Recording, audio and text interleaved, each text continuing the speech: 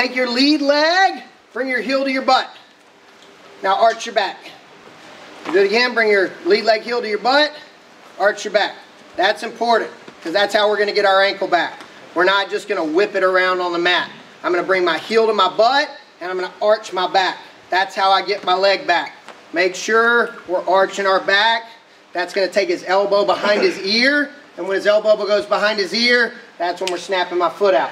Okay, so he's going to go low single. All right, I'm going to go angle step, hip pull. All right, my knee should always be pointing the direction of his spine. I don't want to come to this position and have my knee and toe facing the ceiling. My leg is way lighter, even if I'm flexing my leg right here. It's way lighter in this position, knee and toe pointed up, than when it's turned the direction of his spine. It's a small detail, but it makes a world of difference when I get to this position. Now, when I take this angle step and hip pull, I'm going to bring my heel to my butt. Then I'm going to arch my back to get that last little snap, and then I'm just pivoting on my knee and running the corner. Okay? And again, we just wrestle that position. We'll get different reactions from this guy. We wrestle through it like we would a single leg finish, any other attack. So low single. Taking the angle step, hip pull. Angle step, hip pull, crunch. Right when I hit the mat. Right when I hit the mat, leg curl. Stay on my leg a little bit. Leg curl. Look at his elbow. Look at his elbow right there.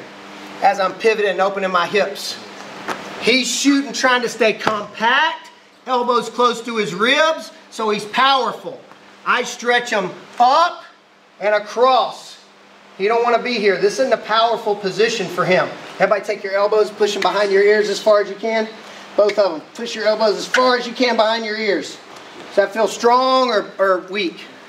Pretty doggone weak. That's why when that guy's in on that desperation YOLO single, and coach is telling us to attack his elbows, same principle. Again, a lot of baseline defense principles are going to show up in the scramble. Okay? Angle step, hip pull, leg curl. See how my chest come up?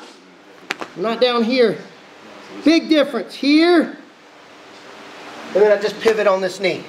Just hustle to the corner. Just hustle to the corner. Halfway fast, low single.